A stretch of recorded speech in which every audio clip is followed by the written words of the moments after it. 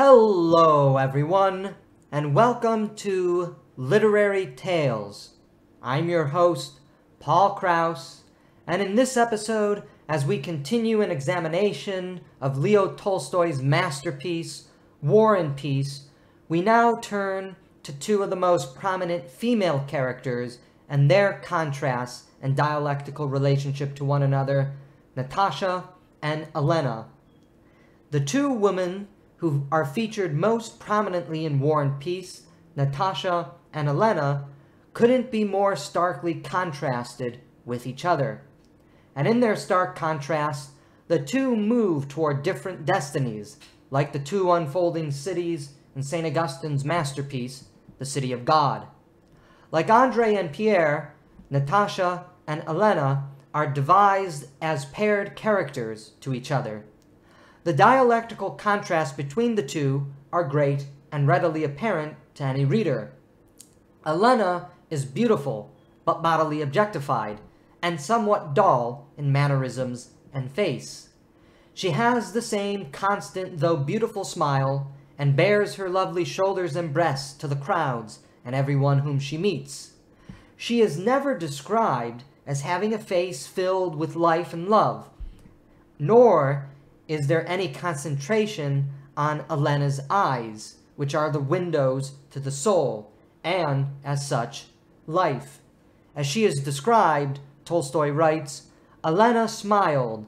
She rose with the same unchanging smile with which she had first entered the room, the smile of a perfectly beautiful woman. With a slight rustle of her white dress, trimmed with moss and ivy, with a gleam of white shoulders, glossy hairs, and sparkly diamonds, she passed between the men who made way for her, not looking at any of them, but smiling on all, as if graciously allowing each the privilege of admiring her beautiful figure and shapely shoulders, back, and bosom. Natasha is the exact opposite of Hélène. Not only is she yet a woman, she is only 12 years old when introduced, she is nevertheless described with having beautiful eyes, though not being particularly bodily beautiful like Hélène. When introduced, Tolstoy writes of Natasha that she has black eyes, a wide mouth, not pretty, but full of life, with childish, bare shoulders. Note here the stark contrast, at least carnally, with Hélène. Natasha has said to be full of life, though not particularly beautiful. Hélène is described as beautiful, but is nowhere described as full of life, and this is a prophetic foreshadowing of their destinies.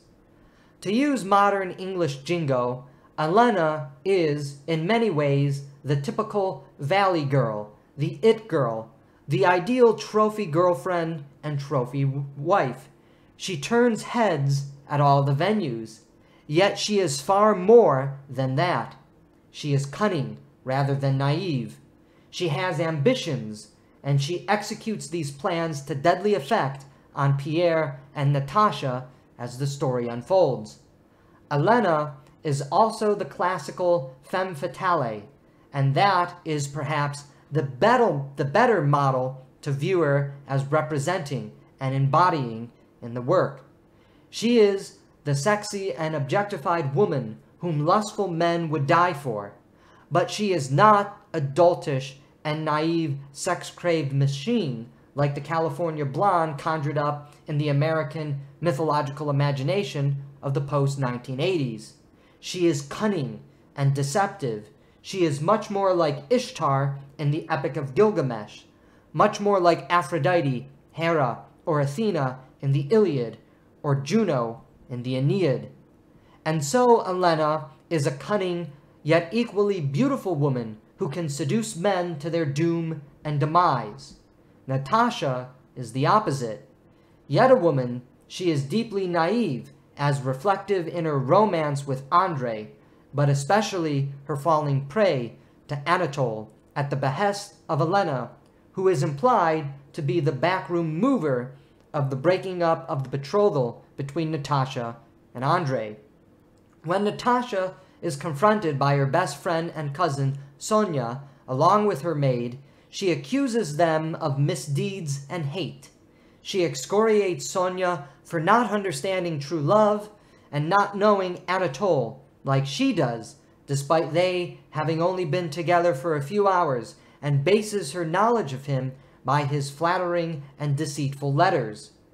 Natasha is not the image of picturesque beauty like Elena, and unlike Elena, who is cunning, Natasha is childish and naive.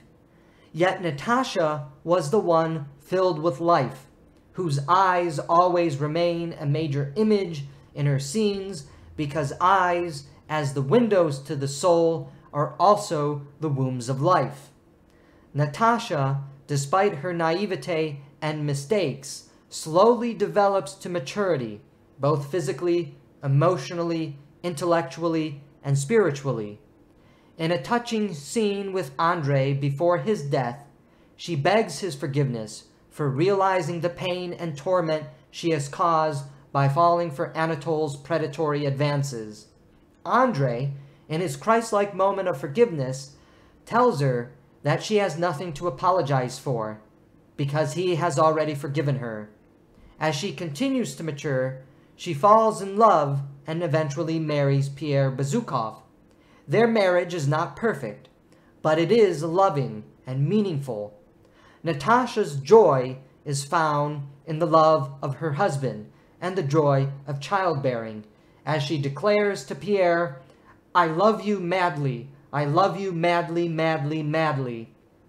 Natasha, who was introduced as full of life, finally brings life into the world with her love of Pierre, which manifests in the birth of children and a family.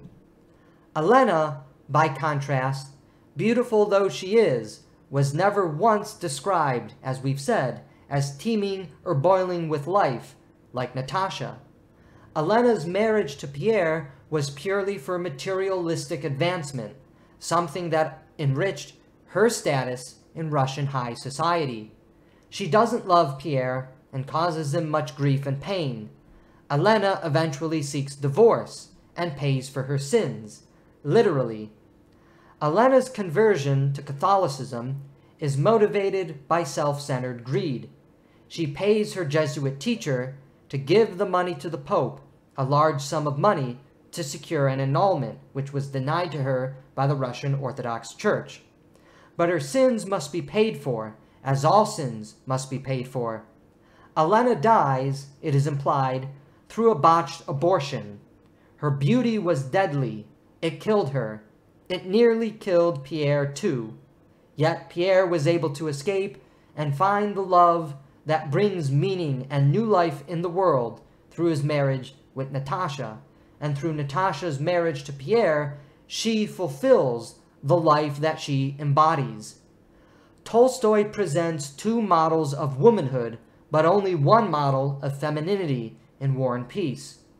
Natasha becomes a woman and embraces her nature through her femininity, which is receptive to life and family. She grows in her love and becomes a blossoming flower of joy, bringing new life into the world. Elena, by contrast, is a woman, but never exudes femininity in the traditional sense, because she is materialistically minded. Far from being open to love and life, she shuts herself off from love and life. As such, she moves down the path destined for women who advance themselves in the materialistic cutthroat world of materialistic self-advancement, again, represented not only by Elena's material beauty, but also by her concern for wealth and societal status. Unreceptive to love and life, her moment of bringing life into the world is the very thing that kills her, through her botched abortion.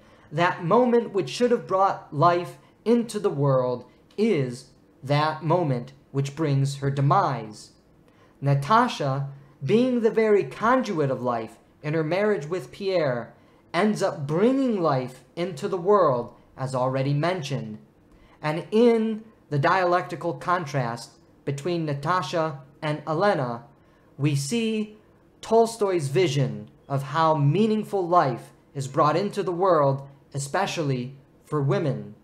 Rather than pursue materialistic advancement and materialistic comfort, one must ultimately bring love into the world through marriage, and through that love and marriage, life itself blossoms, and in that life, joy and love is found.